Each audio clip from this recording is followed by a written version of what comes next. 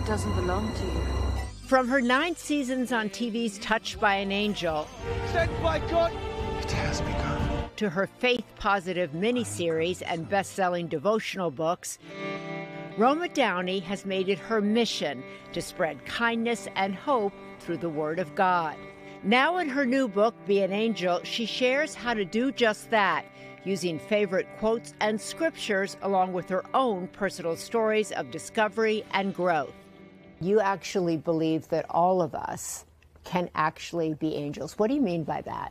It's one thing to say, I love you, or I believe in God, and it's a whole other thing to actually take an action around that. So Be an Angel really is a call to action, to be kind. She says this starts with how we begin our day. In the morning, I start my day in gratitude. Whether you believe in God or you don't, to think about maybe how could I do something for somebody else today? Think if people can do that, that maybe they would feel more hopeful, that maybe they would feel more connected.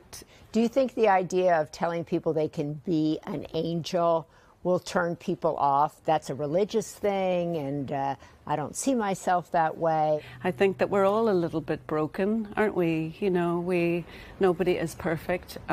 This is not about being perfect. This is really just about being kind. Here at her home outside Los Angeles, Roma says life is a far cry from her childhood growing up in war-torn Ireland, where she first learned the power of kindness from her father.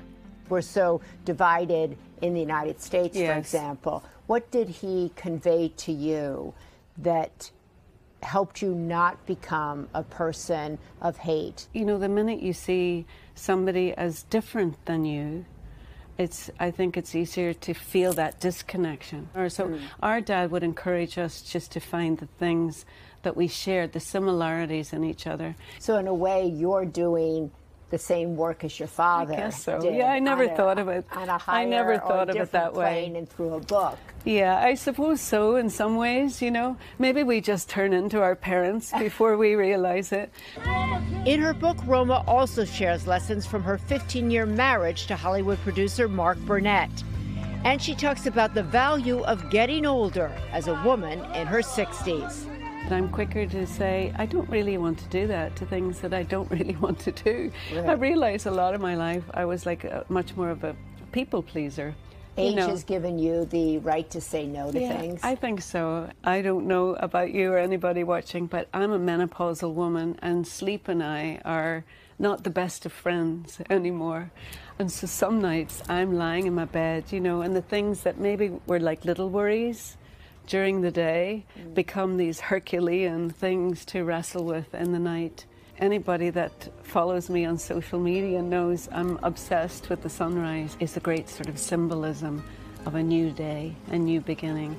And if you messed up yesterday, let's try and do better today. Roma's new book, Be an Angel, comes out Tuesday, and it's a great read. Back to you. Okay, Maria, thank you. Hey, thanks for watching. Don't miss the Today Show every weekday at 11 a.m. Eastern, 8 Pacific on our streaming channel, Today All Day.